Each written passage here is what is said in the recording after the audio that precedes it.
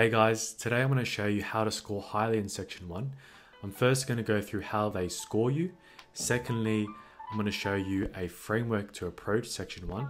And then thirdly, I'm going to show you exactly how I utilize that framework. If you're new here, hi, my name is Michael. I'm a first year med student from the University of Notre Dame here in Sydney, Australia. Welcome to my channel, The Journey of Medicine. Hope you enjoyed today's video. Okay, so let's go through how ACER scores you in Section 1 of the GAMSAT. I pulled an excerpt from their booklet and I urge you to read it because it shows you what kind of questions that they're going to put in. And I think there are two things here that are significant which I've highlighted. The first is in green. Different kinds of text are used as stimuli, including passages of personal, imaginative, expository and argumentative writing. What they're testing here is, are you familiar with a wide variety of texts? Okay. The second thing that is significant is what's highlighted here in yellow. And this is exactly what they're testing out of those texts. And what they are simply your higher cognitive skills. Now, I put a picture here down below of Bloom's taxonomy. And what Bloom's taxonomy is, it's a hierarchical classification used by teachers and educators to design assessments that are appropriate, that test certain different cognitive skills, and it's ordered in terms of difficulty, so that skills such as remembering and understanding are easier than higher skills such as applying, analyzing, and evaluating. And why I put this, or why this is relevant, is because you need to be training your higher cognitive skills, i.e., you need to be training how you apply information, how you analyze ideas, and how you evaluate different stances. And you've got to do this using different texts.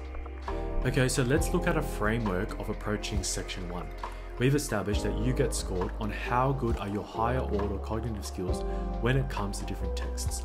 That is all you get tested on. And like an athlete getting stronger in the gym, you can train and improve in this area. How?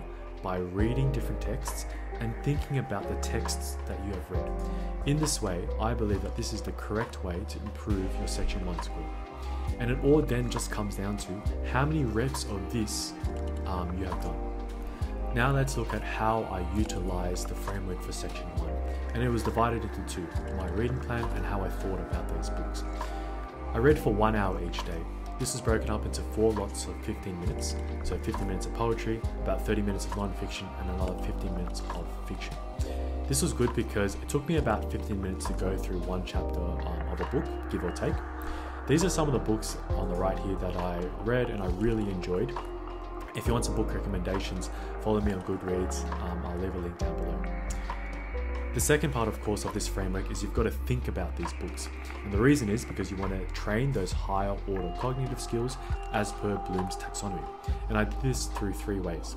Firstly, daydreaming. Whenever I was bored or driving or had to do some random chore, I would try and think about some of these ideas from books.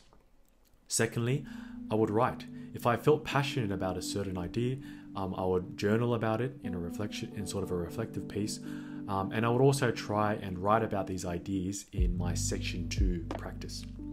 And the third way, and I think the most interesting way, is just through conversation. Of course, I wouldn't just reference books midway through a conversation because that would be a little bit weird, but I would try and at least appreciate if these ideas came up in conversation and try and express the ideas that I had come across in these books. And in this way, I think these are some ways you can train those sort of higher order cognitive skills.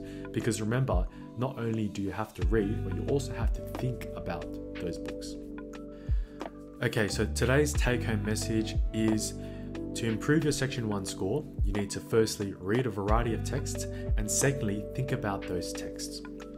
Okay, hopefully this information was useful, and I wish you luck in your studies.